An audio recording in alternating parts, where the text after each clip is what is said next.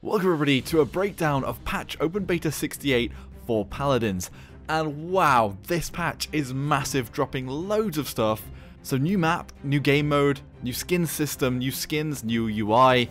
Pretty much everything is going on here, which is why I'm going to split up this breakdown into two videos. They haven't actually released the forum notes for the patch yet on the fine balance, which I think I could do a whole video on because almost every champion in the game is going to be changed. So I'm basically going to cover everything but the champion balance in this video. Also, the public test server is set to go live tomorrow, so if you haven't downloaded it already, then it's worth maybe trying to get that out, and you can just find that on Steam. It's further down on the Paladin Steam page.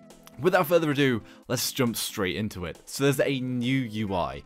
They've completely gotten rid of the ads before, and this sort of very old blocky UI we had previously in OB67.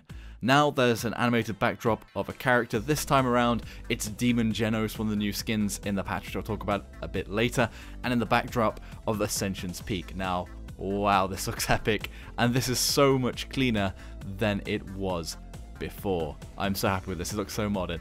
I'm not gonna lie, there were a lot of posts recently on Twitter where people were updating the UI themselves and changing certain things, and these changes have seemed to have gone through. I think maybe the devs were giggling to themselves as they saw these posts, because another thing they've added is a new system for the loading screen. So now the loading screen, you see all of the character portraits, but you get the splash art of whatever skin you're wearing for that character, and they have changed the borders as well. So when you're actually loading in, you don't see the current ranked border, but you see new borders that they put in the game. You can get some with the skins, which I'll talk about again a little bit later. And also there's ranked quests to try and unlock these frames that do also refer to your ranks in previous seasons. All in all, I think this is way cleaner on both sides of the UI and rather epic. Moving on, the new map Ascension's Peak, which was in the backdrop, also looks epic. They've been showing it off a bit with some of the champions running around it, and it looks like it's got a visual update since they released it in China as Maple Leaves Court, which was what it used to be called. There's even sky whales being animated in the background as the map comes into play, and wow. I haven't talked about the lore yet, but there is a cartoon where there's Genos versus Khan and the Magistrate and everything. And I do very much get the vibe of Avatar: Last Airbender, where you've basically got like the Fire Kingdom, you've got the Air Tribes, because this is almost like an Air Tribes sort of city. Instead of Sky Whales, you have the Sky Bison, but that's just my little observation there. Also worth mentioning is Khan is not coming this patch, although he will be there in a sort of passive capacity. He's sort of laying siege to the map, but will be coming in Open Beta 69.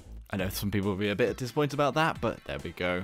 There's also new quests and basically a new game mode coming to this new map. It's a Paladins versus a Magistrate, and once you get into the game, it's an onslaught match, but the characters are randomly assigned between one team being the Paladins and one team being the Magistrates. During this match, you are in the siege of Ascension's Peak, so fire is raining down from the skies, and as trebuchets are firing over and basically laying waste to the map.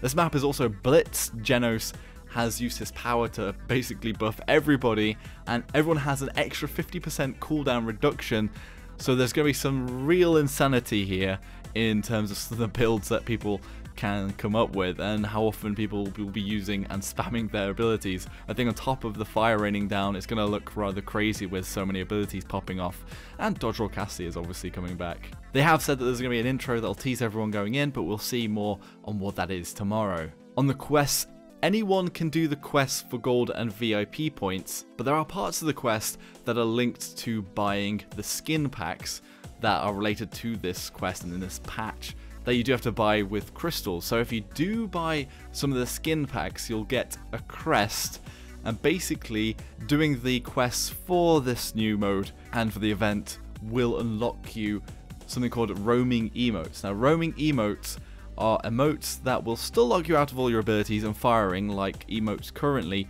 but you can actually move around whilst these are going on. So there's a Dancing Strix, Dancing Maeve, and Dab and Droxus. Be sure to let me know what you think of this in the comment section below, but I mean, Fortnite's got away with it, and I see so many people using it, so it's a popular skin. And honestly, most of these skins and most of these systems are hi-rez, moving away from the pay-to-win system towards a good, healthier free-to-play. Actually, the cosmetics below, all the cosmetics below are direct purchase too, so they're even getting rid of the RNG and the loot boxes, well, to some degree, this patch, which I think is a good move. So let's get on to the cosmetics. So there's 3 big skins for this patch, for this event, and each of them comes with a diamond chest roll, an MVP pose, and one of these crests which can unlock you these roaming emotes, and each one is direct purchasable by 300 crystals, and there's one that's a little bit special. But the first one is Academic Sky, which looks like your typical high school anime character kind of, but does show a little bit more fidelity on some of the stuff we'd seen before. There's music on the smoke screen and the ultimate. It's a bit funky, and generally this one looks pretty cool.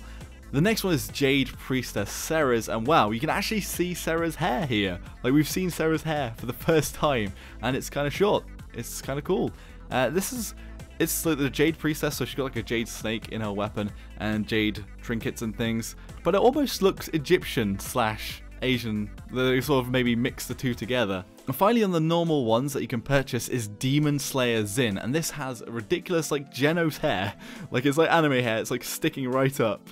And generally just looks epic, especially with the sword, which has a demon face on the hilt and like demon sort of rune or demon covering across the actual blade. And again, 300 crystals. There is a bonus to all of these skins, and that is if you buy all 3, which is 900 crystals in total, which is about $20, you will get Soul Eater Genos. And Soul Eater Genos is literally taking it to the next level with skins. I haven't seen anything in Paladins this epic so far.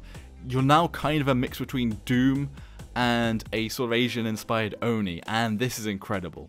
The VFX too as well, like the eyeball moving around on your weapon, just generally everything working around. There's loads of effects where there's almost like runes going off on your ulti, and all the symbols have changed, and this is, I would say, incredible, and just shows you how far they can go without the parts and pieces system when they can have one skin, and shows you kind of where they're taking it. So technically you do get it for free, but also you do have to purchase other things. But 4 skins for 900 crystals is actually pretty good, and for saying how high quality these skins are, so I hope that hi-rez does well out of this. Next up, Season 2 is bringing quite a few map reworks to the game, and most of them I think are good. So the biggest one I think that has been a problem for a long time is ice mines. They're making it so when you are almost at the point, there's a portcullis where you can see through, and you can actually shoot through and demount people at the moment. So if you're a victor, you can shoot through it and demount. Say if you have master riding and the enemies don't, so you get there first. But mainly it just blocks you from going through there. What happens now is that if you capture the point, the siege point, once that happens, then those gates will open. And what this essentially does is it means that you don't have to go onto the point and get into like, that's always been kind of a choke center in this map, and it sort of shortens the distance from where you spawn to where you get back into the fight with the map, because you don't have to go around the point area again, and all those bends and all those choke points you can just miss out and go straight forwards. I don't know whether this is going to completely fix ice mines. It's still a very long map, but this is a big step in the right direction in my opinion. Next up is Frozen Guard. It's had a lighting and shader update. It does generally look better. It looks kind of a bit more blue. There's more cover on the payload push towards the end of the map, which was a kind of a problem before because it was very difficult to push it through at the end, especially if the enemy team had like a Grover and a sniper. They've also gotten rid of the invisible bushes, which is something that seemed maybe like they were moving away from that mechanic anyway during the map. And also there's on the side where the 2 mines connect up on the flanking route that's actually closest to the point, they've opened it up massively, and there's still cover there, loads of pillars. It generally looks more epic, and you can see that platform, which has always been kind of a stunning thing, but you kind of miss it. And generally there's going to be some more hectic fights around there, and it'll be a bit less choky than it was before. I actually think that's also a good update. On Frog Isle, it's more sort of quality of life stuff, foliage removed, and things like that that would maybe get you stuck. The one that I'm not entirely sure about is Timber Mill. So here, they put walls on the higher tier vantage points, so on either side of the point you have those big towers, and there's walls around those now, and there's also walls where you would have sniped before. I am sort of mixed on that.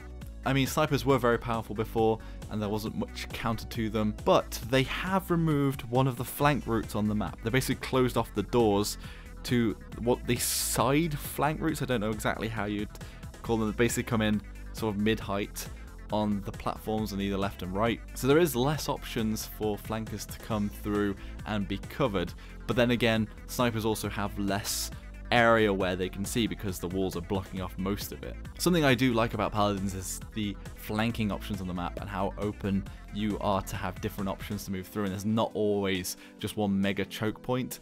So here I'm not thrilled, but then again it's only mainly for the siege portion of the map, and then the payload towards the end is actually quite open, and there's quite a few verticalities and several flank routes anyway on that last stretch towards the point. Be sure to let me know what you think about these map changes in the comment section below, as there's quite a few things changed there. They've also announced what's coming in Season 2 generally, so that they've changed the placement requirements. You'll only need to play 10 games now for placement, and this is also in context to there being a soft reset. What this means is it doesn't completely get rid of your current elo that you have ground out in the game now in Open Beta 67 or up to Open Beta 67 in Season 1. If you are higher on the scale, you'll still be higher than other players, but generally all players have been pulled towards the center. So if you were very low, you were the lowest bronze, you'll probably be pushed higher up towards the middle, and if you were a Grandmaster, you'll probably be pushed down close to the middle too. There's also going to be 2 bans, which we talked about before. And something we definitely didn't know before is the Season 2 rank rewards. One of the first rewards for playing 25 games is you'll get a Town Crier announcer pack, which is just basically a jolly sort of announce pack. I just think it sounds a lot better than the default one, so definitely something I'd pick up. Also, you get a gold chest just for placing in Season 2, so just a bit of an incentive to play it. And also there's the big skin this time. Last time it was Terramorph Drogos. If you get to gold 5, you will get Full Throttle Vivian, which is what we data mined as Biker Vivian, which, seeing as Vivian's actual normal skin is pretty meh, I think this one definitely will be something people want to pick up. At 200 wins, you'll get a loading frame, which brings out a frame to show your highest placement for each of the splits. So I'm guessing it's going to show you last season, Season 1's ranking, so whenever you get into a game. And also 100 wins will give you the Warbound title. Again, I'm not going to cover balance in this video because I think there's going to be a hell of a lot, and I think this could be a 40-minute video if I talked about both of these things. Most of these changes I'm super hyped about. I'm hopefully going to be doing a stream tomorrow as long as the internet is willing, so be sure to check that out once the PTS goes live. Again, if you want to download it, maybe start downloading it now because you have to download each patches leading up to Open Beta 68. So you have time before tomorrow to get that done. And be sure to let me know all of your thoughts in the comments section below.